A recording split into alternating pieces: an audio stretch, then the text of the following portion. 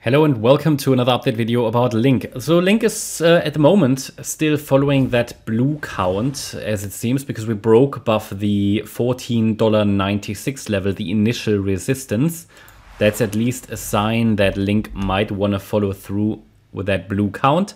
Let me explain what the different wave counts and scenarios are and what the relevant levels are that now need to be reached in order to follow a more bullish perspective.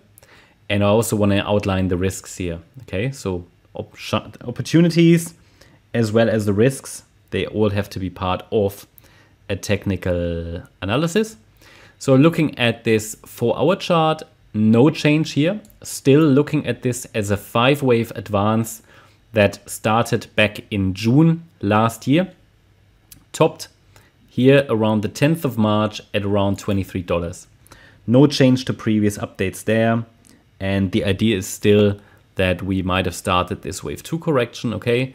In fact, it might actually be over this wave 2. So that's what the blue wave count will tell us, right? So looking at the 1-hour time frame then, we're dealing with a situation in which we can identify 3 downward waves from that March high.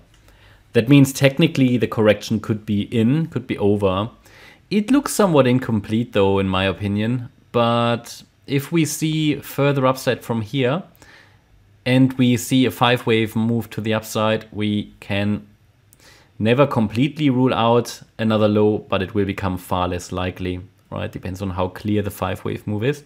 But certainly what you see here is a 3-wave decline into support. It's basically bottomed where it needed to, around that 38.2 retracement level, even a little bit lower. And this correction is seen as a wave 2. So it's possible that the wave 2 is over, okay, as per previous updates. That would be the blue count, but I will not be able to confirm that until I see the market form a 5-wave move to the upside as shown here by the blue count.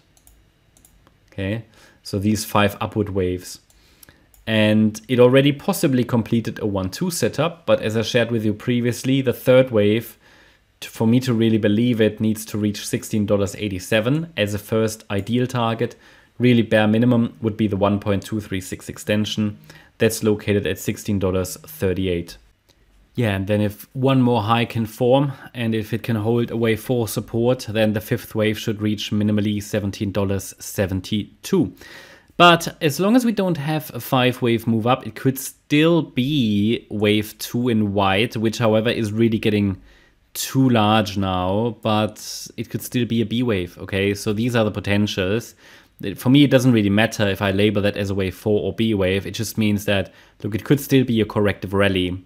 And the standard resistance area for the B wave in yellow is between $16.58 and $19.91. It's just a standard resistance area, not even reached yet. So it's absolutely still possible that we're dealing here with a B wave rally. But as soon as it gets a 5-wave move, that becomes less likely because a B wave can't be a 5-wave move.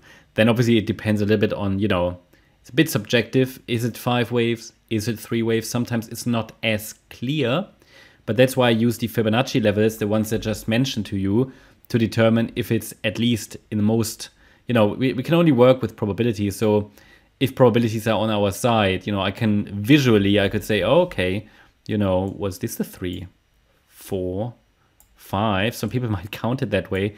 Doesn't have the right look at all. So we need some guidelines, and this is what I use to determine if it's a 5-wave move or a 3-wave move, even if it's not that clear. Yeah, so situation overall hasn't changed. If we get one more low, then we should see the price get down to 1065 next. Not guaranteed.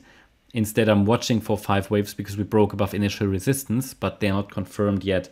And once we get the first 5 waves up, then a 3-wave pullback should follow and be the next trade setup for pullback traders. And what else is there to say?